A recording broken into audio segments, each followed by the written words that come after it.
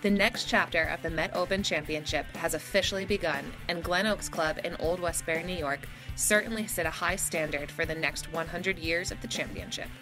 With its pristine conditioning, demanding length, and fast greens, Glen Oaks provided players with a superb test of golf and a beautiful stage for competition in the 101st Met Open. Tam O'Shanter head professional Mark Brown had control of the lead throughout the championship, carding red numbers each round en route to a total score of 4 under 206 and finishing as the only player under par for the tournament.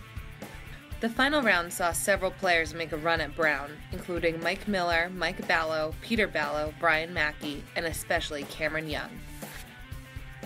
The 19-year-old amateur opened the championship with rounds of 70-73 and made a major run on his first 9 of the final round. A birdie on the 480-yard par 4 first hole sparked his momentum as he went on to birdie the 3rd, 6th, 8th, and 9th holes to make the turn at 5 under, eventually standing just 1 back from Brown. It all came down to the back 9, and on the 315-yard par 4 11th hole, Young hit a wayward tee shot that led to a bogey. Brown birdied that hole, sinking a putt from outside 20 feet to get his momentum back on track. Young bounced back from his bogey with a birdie, but in the end, Brown's consistency would set him apart from the rest of the field. He birdied the par 5 13th and the par 4 16th as he was able to fire his uphill approach shot to a back hole location. In the meantime, Young faltered on 16 and 17 to fall off the pace, but ended with a 3 under 67 to come in at even par and finish as runner-up for the championship.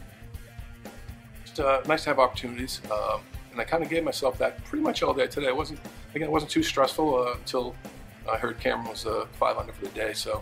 But I just try to maintain what I've done all week, just try and keep the ball in front of me and try and keep it below the hole as best I could. Mark Brown now joins elite company as just the 5th player to win the Met Open 3 times. His first win came in 1999 at Tuxedo, and in 2013 he won right down the road from Glen Oaks at Old Westbury. His name will be added to the record books along with McDonald Smith, Walter Hagen, Wes Ellis, and Daryl Kessner. It's pretty cool to realize that I won back in '99, and here I am in 2016 to win. Cameron Young finished as the low amateur for the 2nd consecutive year, capping off a great summer season that included a win at the Ike back in June. Glen Oaks Club served as a superb test for the Met area's top professionals and amateurs, and its world-class conditioning provided by golf course superintendent Craig Currier and his staff, along with the challenge of the composite course, will test the world's best next year in the lead event of the FedEx Cup playoffs.